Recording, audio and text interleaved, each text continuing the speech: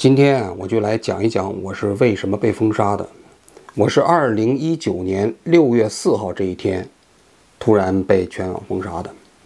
当然说全网封杀，当时也不是特别客观啊，因为我当时是3个平台的号同时炸的，一个是新浪微博，还有一个是今日头条，还有一个是微信公众号。当然这3个平台特别重要啊，其他的一些小平台呢没有那么重要。所以当时第一次被封杀的时候，还不是所谓的全网封杀，是3个最重要的平台被封杀。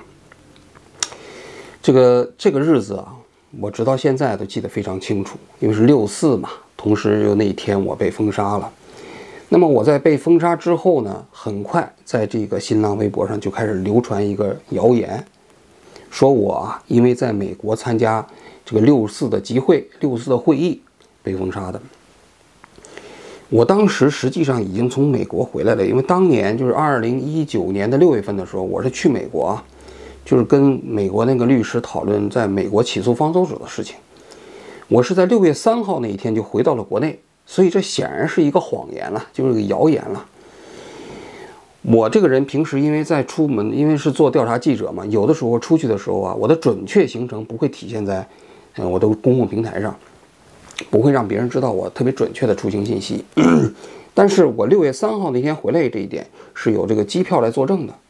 所以当时这个传言啊出来之后呢，我就在推特上发了一个声明，因为当时我的微博已经炸了嘛，我想发声明也发不了了，就是说我6月3号那天就回国了，造谣我在美国啊去参加6·4集会的，这个我要保留采取法律手段的这个权利。这2个信息附在一起啊，其实这件事情就特别像一个阴谋，就是6月4号这一天把我炸号，同时呢炸完号之后啊，就在网上流传我这个人我在美国参加6·4集会。各位其实可以想象一下，因为我做新闻工作很多年了，过去我在央视也工作了很多年，我也知道在国内的体系下，你什么事情可以做，什么事情不能做。因为我要在国内做采访啊，平时在国内工作，我怎么可能去到美国参加那种6·4的集会呢？6·4的会议呢？一点可能都没有。但是呢，到底是什么人在网上开始传播这样的信息呢？那么很容易就让人联想到，就是想搞我的人，就是把我搞掉的人。因为6·4这一天把我封掉，并且把我封掉这件事上打上某种政治上的一个符号，那么也就意味着想搞我这批人，想让我永世不得翻身。大家都知道6·4这件事情在境内是一个非常非常敏感的这一个日子啊，也是一个敏感的事件。你沾上这件事情，你永远也不可能被平反。所以说那些曾经想搞我的人，要有意选择6·4这个日子把我搞掉的话，很大可能是处心积虑，那么就是要让我永世不得翻身。当然当时啊这封杀之后呢，对我来说就是损失非常非常大啊。第一个损失就是说我那些微信公众号啊，这个微博里面呢有大量的文章，因为我平时除了做采访之外呢，我也写一些文章，这些文章都发表在我那个微信公众号上，也包括我的微博的那些头条文章里面。一炸掉之后，这些文章啊都没办法重新拷贝了。但是我那些文章啊，其实在很多我的那些零散的电脑里保存的并不全。我要想找我的文章，其实最全的是我的微信公众号和我的微博的头条文章。但是一炸掉之后呢，都没有了。因为当时也有很多出版社找我啊谈出版书的事情，这一炸掉，这些文章呢都找不到了。像我们写文字的人啊，写出来的文字如果找不到的话，就像自己的孩子丢了一样，这种心情可能很多人能理解到。更重要的是，当时我们局面这个节目呢，正跟这个平台方啊讨论第2季的合同问题。那么我这个号一炸之后啊，这平台立刻就不敢再跟我继续谈合同了。本来我们的局面呢，在前2季的播出啊，在市场上取得了非常非常大的影响力。那我们这个节目最多的时候，一期节目的播放量都有2-3个亿。像我们的江歌案，包括周立波这个枪屠事件，几乎每一个拿智能手机的人呢都看过。那海内外的华人都如此。我那个去澳大利亚的时候去看企鹅呀，企鹅在一个非常非常偏僻的那个岛呢。我们当时开车从墨尔本开车，开很长时间的车，中间我记得我去休息啊，休息的时候去一个超市上厕所，那超市里头的人一看见我，他说：“哎呀，王局来了啊！我看过您的节目，周立波。”那就可见我们当时这节目的影响力啊，不仅仅在我们国内，全球的华人范围内影响都非常大。所以我们对新一季的这个局面节目也是抱有非常大的期待。当时好多平台都竞相来找到我呀，就除了在这一个主要的平台播放以外，另外一个平台只要给我复播一遍的局面的节目，一年给你几百万。但是这个由于这个一账号，这些马上工作就全都停了，哪一个平台也不敢跟我谈了。其实我作为一个记者啊，尤其是我们这个局面的节目在互联网上平台播放啊，跟一般的人被账号，那损失完全是没法相比的。你比如说一个医生被账号，他损失的仅仅是他一个公共平台发言的机会，但是对我来说，就意味着我的职业生涯的结束。你想啊，一个医生他如果要是账号了的话，他了不起，他就是不发微博了嘛。但是他可以手术照做，病人照看，班照上。但对我来说呢，我这一账号等于工作就没了，而且不光是我现在的工作没了，也就意味着其实我可以做的其他的跟我原先工作相关的工作都不能做了，因为你的社交账号都没有了嘛。想在这个社交账号上继续播放节目，或者说别的社交平台上想要播放我的节目，都不可能了。你想，这个对我来说就几乎宣判了我社会性死亡。所以当时我也心里非常着急啊，也连忙找一些朋友啊去问，看看这个到底什么原因啊？究竟是什么人想要搞我呀？那么第一轮问过去，有朋友去问，先问清楚了，这件事情是网信办的社会局起的文，找到网信办的主任签字，下发到应急管理局，给了各大平台，把我封杀的。但是人家不知道具体什么原因，那我们还得接着去找人问呢。那当然了，因为我们做节目嘛，这些年也还是有一些朋友了，有很多人看到我这种现状也非常着急了，也就主动帮我去问。那么问过去之后呢，第一波反馈的原因是你这个号啊影响太大了。因为当时的背景啊，就是网信办也在搞一个整顿活动，就整顿活动的核心的意思啊，就是不允许这个互联网平台啊有那种怎么说呢，就是不是自己人的特别大的影响力特别大的号的存在。因为大家都知道，这个新浪微博啊、今日头条啊，有一段时间啊，那些像人民日报啊、中央电视台啊、新华网啊、新华社啊这样的号啊，在网上影响力并不是很大，至少跟我们这些人比起来，它的影响力其实并没有特别大。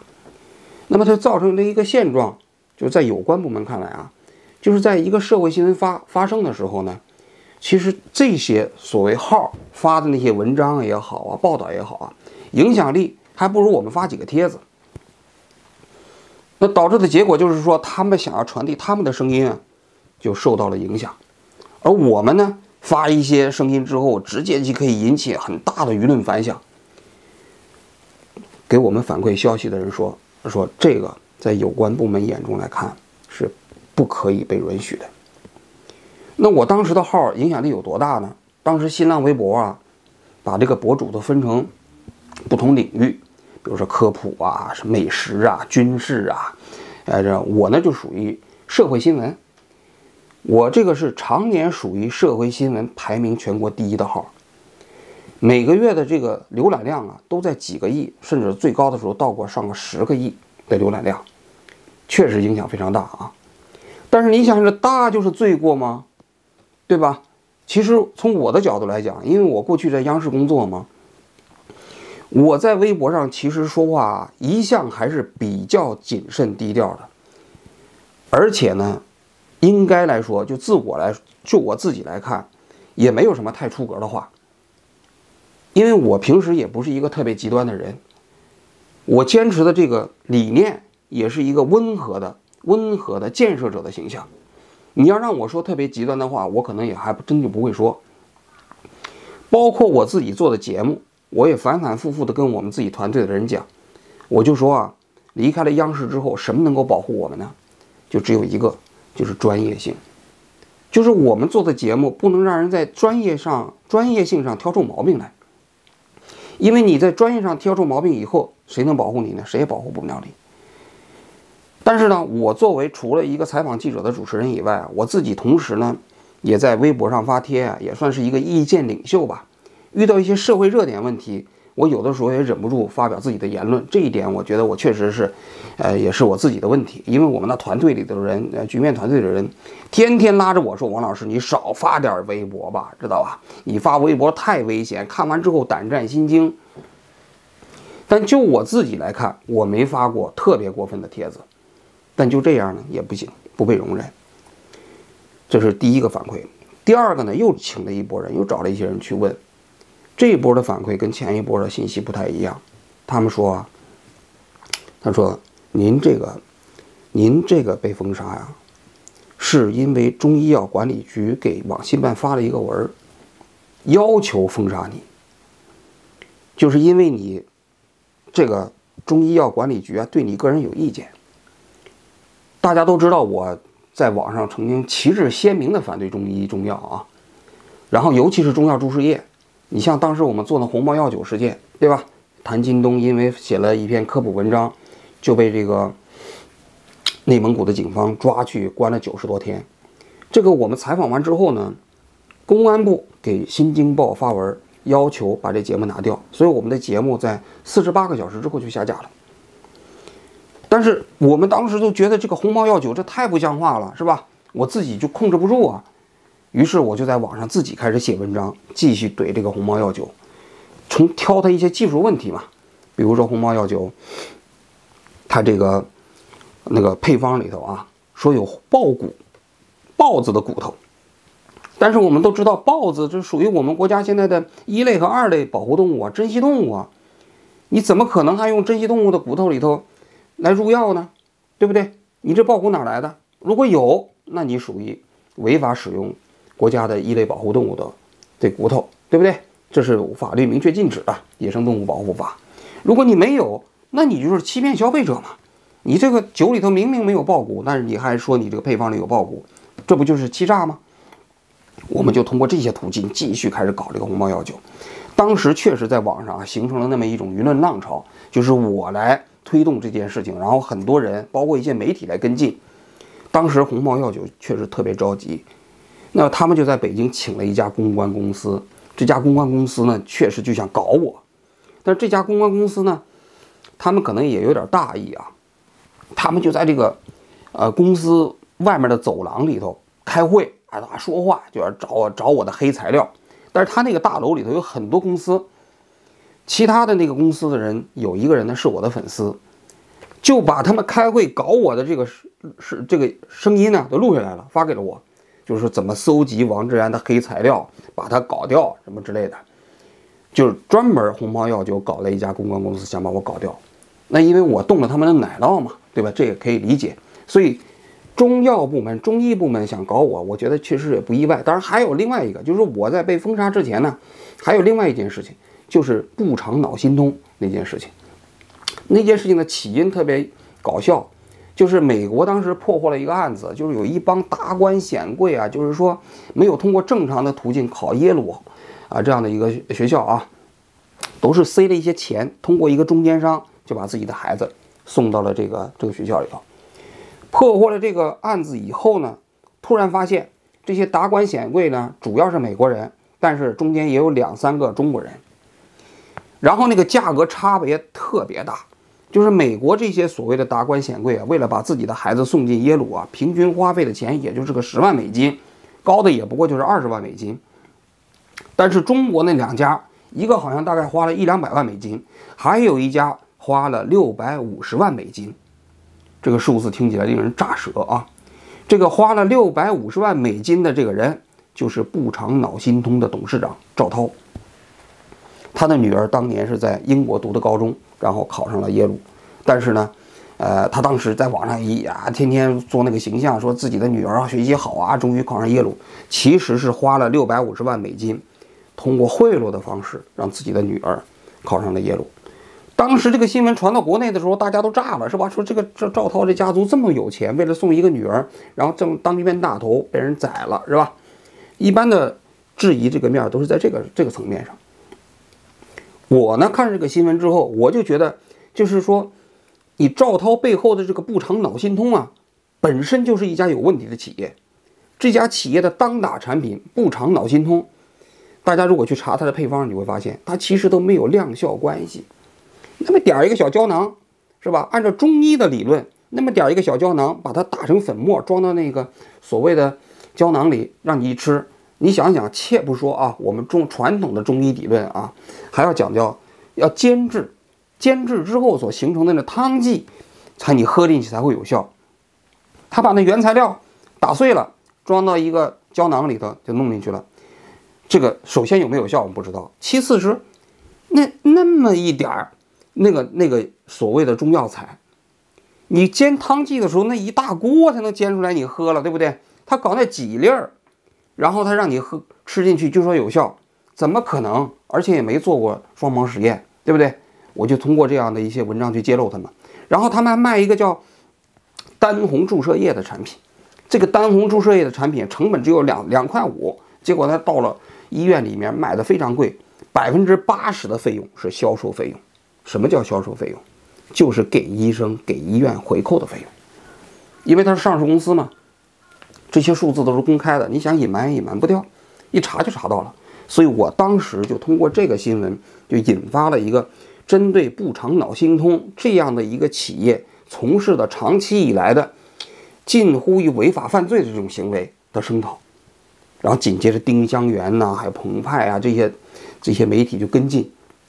全国的这个中药注射液现在还有多少家企业还在做，然后这些企业所导致的副作用，然后一年在占用医保资金的多少钱，也是形成了一波舆论的浪潮。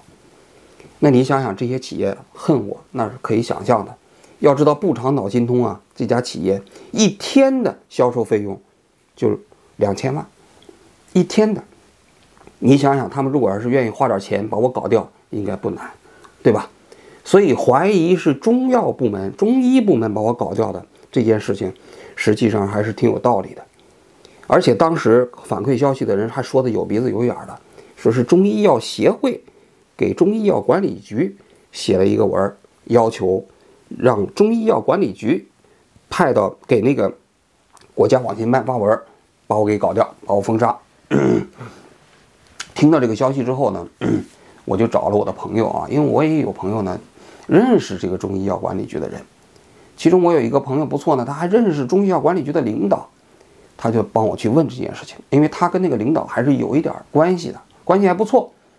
问这件事情之后呢，那边的反馈说啊，那个王治安我知道，是吧？但是我们发文了吗？不知道，我查一下。查了2天，给我们反馈，给我的朋友反馈说，哎呀，我们真没发文。虽然我知道这个王治安，知道吧？他平时反中医，知道，但是我们没发文。因为我的朋友当时就是说，如果要是真是中医药管理局发文嘛，那我们坐下来跟他沟通沟通，对不对？因为治安虽然说是反中医，但其实也是讲道理的。我并不是说那个反对所有的中医，非医验药嘛，对不对？更何况为了我自己的职业生涯，我也可以做点妥协，比如说让我这个继续做采访，那以后针对中医药问题我不发言总可以了吧？那这个妥协我还是做得到的，因为说白了啊，因为我们要实现一个更大的目标，有的时候做一点点小小的牺牲，或者是很大的牺牲，不得不做的牺牲，这个道理我们也是懂的，对不对？但是人家那边反馈出来说不是我们发的文，你们再去查查。我就跟我那个第二波那个朋友就讲，我说那人家中医药管理局说了，不是他们发的文，你再去给问呢。又去问了，问了之后，人家反馈说，这件事情你们就不要管了，知道吧？也不要再问了，等于啪就把这挡住了。这是第二个反馈的吧？还有没有其他可能呢？那么一转眼呢，就到了2000年年初。2000年的年初呢，我就到了日本。我在来日本之前呢，还跟国内的一个平台啊，就是说谈过，我能不能先开个音频节目，就比如说像类似于王局拍案这种节目啊，我就录成音频的，在付费墙里头，我先讲着，讲完之后呢，一方面能有点收入，另外一方面呢，就是实际上慢慢的看看能不能，让被有关部门接受，是吧？这样的话，我还可以重新出来做采访。我到了日本之后呢，我们就开始谋划这件事情。谋划这件事情，当时他们就说啊，因为正好我在日本嘛，因为当时日本疫情也起来了，中国疫情也起来了，他想为了我们将来这个节目的播出啊，先做个预热，说我们做一场直播，你让我在日本介绍一下日本的防疫的情况，日本采取什么防疫措施啊，老百姓慌不慌啊？到底这个社会上，比如说这个死亡率高不高啊？就这些问题啊。我说行啊，这没问题啊。他们请了3个人啊，整个这个过程中间，他一共请了3个人，请了一个老梁宏达，请了一个许知远啊，请了一个我，做3场直播。老梁讲的就是那个哈尔滨当年大鼠疫那个时期啊，就中国当时怎么抗疫的。我呢就选的就是这个日本怎么防疫这个措施，什么都准备好了，他们也发了海报。我具体哪一天我忘记了啊，他们还做了一些宣传，就让我来做这个日本防疫的演讲啊，不是这个直播。我呢还准备了一些资料，然后在网上我就开始做直播。直播的时候啊，讲着讲着，我发现突然我们底下那些工作人员都不在了，我特别奇怪。后来才发现，直播的过程中，我这个直播就被叫停了。网信办就来了文，说这个人的直播必须停，马上停。不但停了，而且你知道吗？就是说我所有的其他的那些没有炸的平台，就在那天晚上全都炸了。比如说什么网易呀，还有这个知乎啊，还有我800年都不上的那些网站，比如说什么千聊网啊什么之类的啊，当时为了讲课注册的号全都炸了。这时我是真的是一个全网被炸，全网封杀。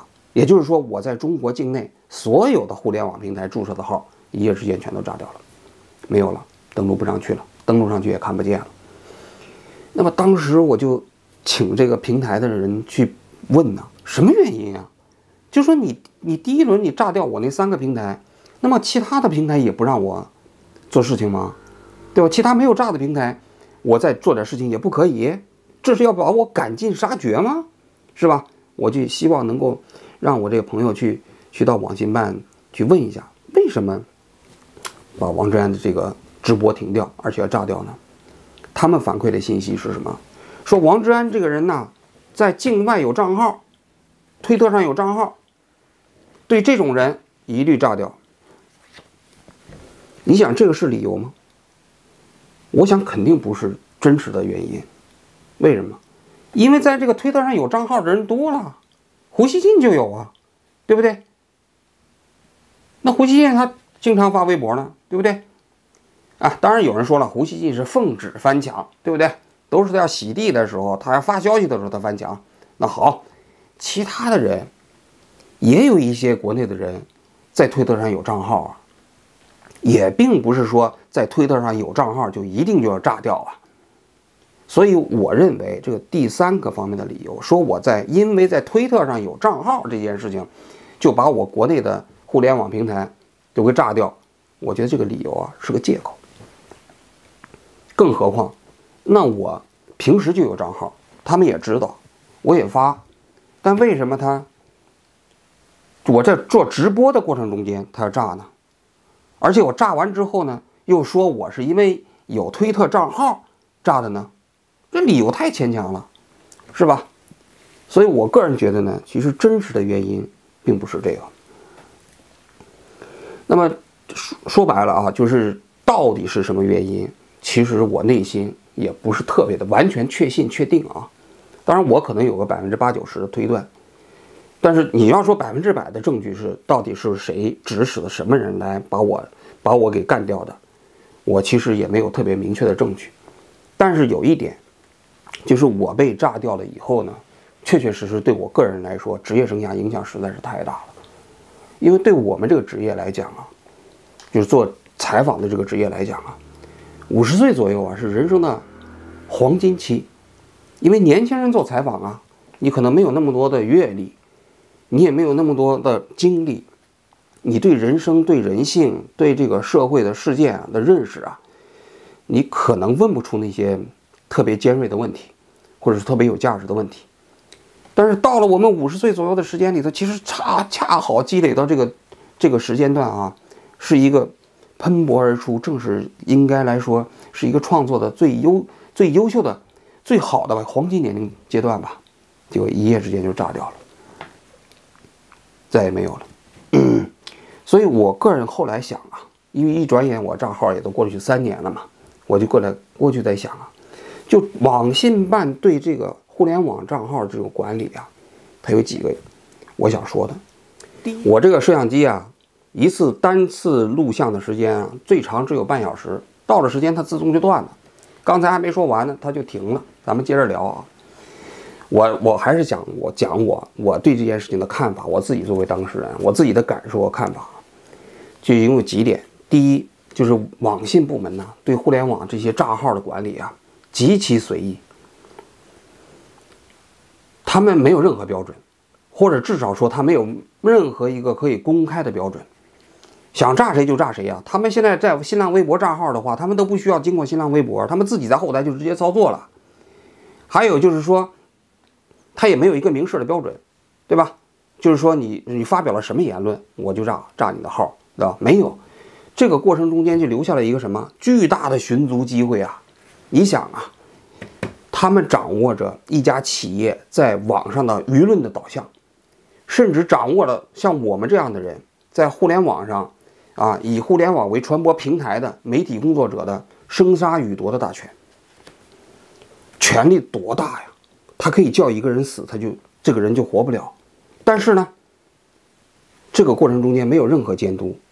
那大家可以想象一下，那有些企业如果比如说要搞定我王志安，他只要搞定网信办的一个处长就行了，连司局长都不需要。为什么？因为每天批量的那个封杀，一批一批的名单报到领导去，领导不会看的，领导也没时间看，知道吧？就比如说到64了，封一批人，哗报一个名单上去了，中间有个王志安，谁会在意啊？是吧？大家不要认为我说的是耸人听闻啊，你去到那个裁判文书网上你去查一下，那裁判文书网上去查，就是有一些企业就是为了搞定这个删帖，给这个所谓的这个网信办的人钱，这国家裁判文书网上都有，现在拿掉没拿掉我不知道。其中有一个特别可笑的例子，有一家企业出50万块钱要删帖，中间层层扒皮，层层转包，最后那个国家网信办的人拿了多少钱呢？拿了2万块钱，这其中的48万块钱都被中间商一道克扣掉了。也就是说，那些网信办的小处长们其实胃口没想象那么大，至少当年啊，现在我不知道了。你想想，他们要是想搞定我，多容易呀，是吧？所以我个人觉得这是我第一点感受。第二点感受就是，这个行政处罚按道理来讲应该有具体渠道。你把我的号封了，我可以行政复议吧？再不行政复议不可以，我可以打官司吧？